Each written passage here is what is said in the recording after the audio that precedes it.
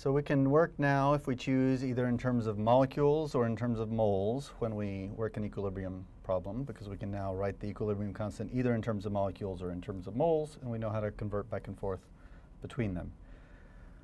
But notice that all the equilibrium problems we've discussed so far have involved gas phase species.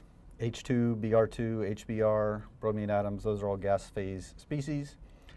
If we're talking about an equilibrium problem involving gases, working in terms of moles is actually not the most convenient quantity to work in terms of.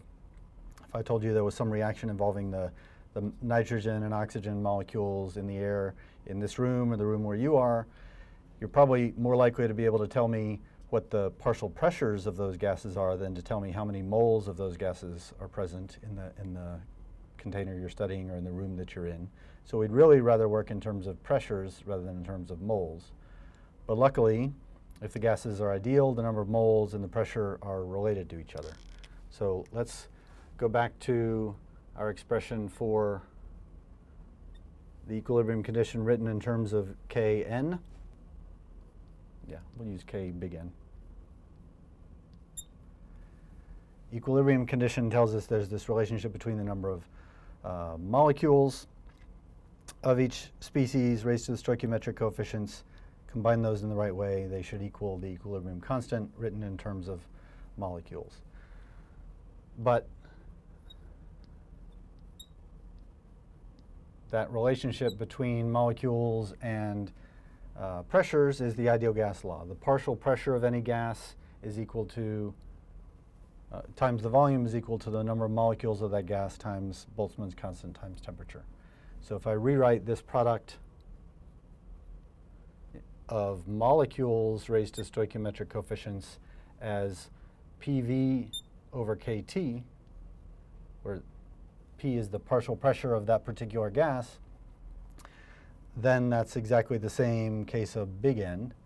If I pull out of that sum, or out of that product, the terms that don't depend on the species, so V over KT, I can pull V over KT out of that product.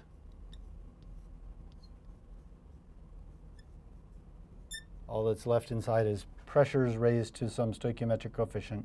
I pulled V over KT out some number of times, nu sub I times for each species, altogether nu sub I for all the species added up.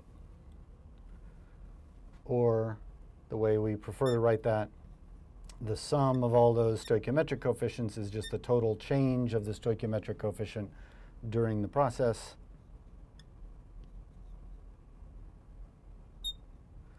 So I've got some number of vectors of V over KT raised to this change in stoichiometry, multiplying this quantity, which is a product of partial pressures raised to stoichiometric coefficients.